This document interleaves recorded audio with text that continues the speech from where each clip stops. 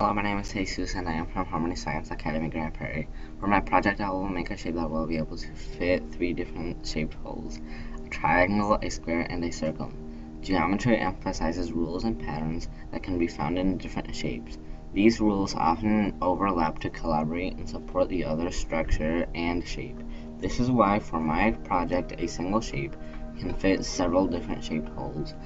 To create the shape, I used a paper and scissors to cut out the net of a cone, then taped it so that it would hold the 3D cone shape. Next, I carefully cut a top portion of a cone and flattened it slightly so that the top of the cone was a line parallel to the base edge of the cone. The shape's round base allowed it to pass through the circular hole, and flat square face allowed it to pass through the square hole, and the triangular side edge allowed it to pass through the triangular hole.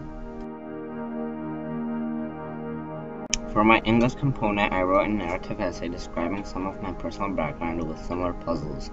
There was a school event that featured a puzzle, not unlike the one incorporated into my project.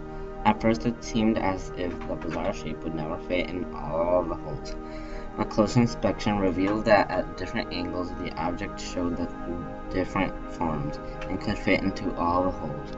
You can read the full story on my website. For my social studies component, I wrote an essay describing the history of geometry, mentioning the early principles from the ancient Indus Valley to the modern world we know and live in today. Please visit my website to read the whole essay.